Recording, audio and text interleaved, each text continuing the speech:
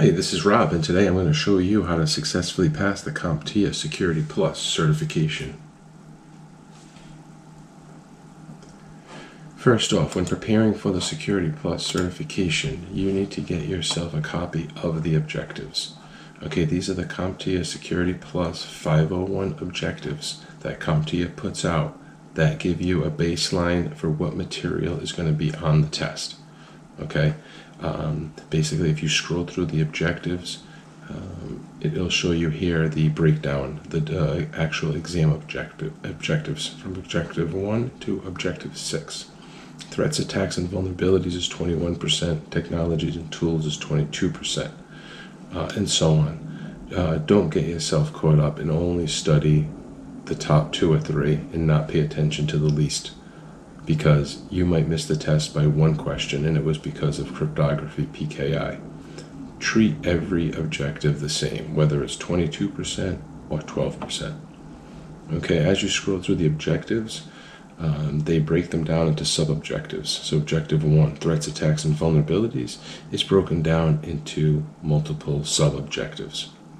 Study these objectives. These are the questions that you will get from the test. Okay, they don't put this out for no reason. Like I said, if you study this material, you will pass the exam.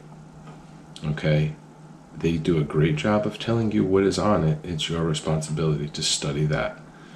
Okay, anytime you see given a scenario, those are either going to be your performance-based questions at the beginning of the test, or they're going to be a long, lengthy question within the test.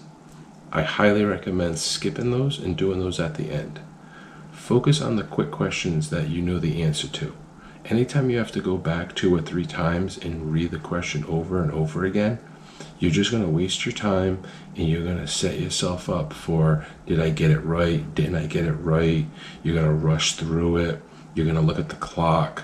You're going to think you're not going to have enough time to finish. Save those questions for the end. Okay, that's the #1 recommendation I give to everybody, and they all come back and say they're so happy that they listened, because once that test starts, the anxiety builds up. There is the flag for review in the top right corner of the test. Use that flag button.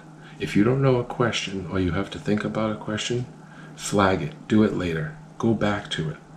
At the very end of the test, you'll be given a chance to go back over any questions that you flagged. It is the best option that COMPTIA gives you. Highly recommend it. Use it myself, and just see a lot better results when people use the flag for review option. So get yourself a copy of these objectives and start studying away. I recommend using Jason Dion's training videos. His videos are a great way of learning the material. He does a good job of correlating the material in a way that will help you remember it on the test.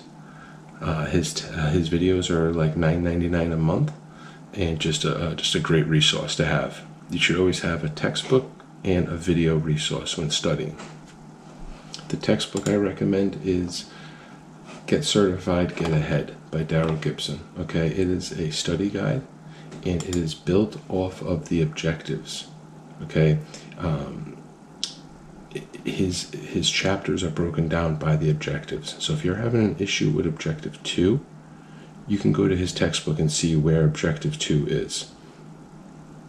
Or say you're having an issue with objective 5.3, you can go ahead and look, see where 5.3 is, and study that in his textbook. It is by far, hands down, the best text out there.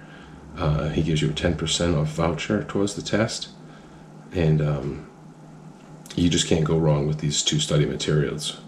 Jason Dion Training and Daryl Gibson Get Certified, Get Ahead.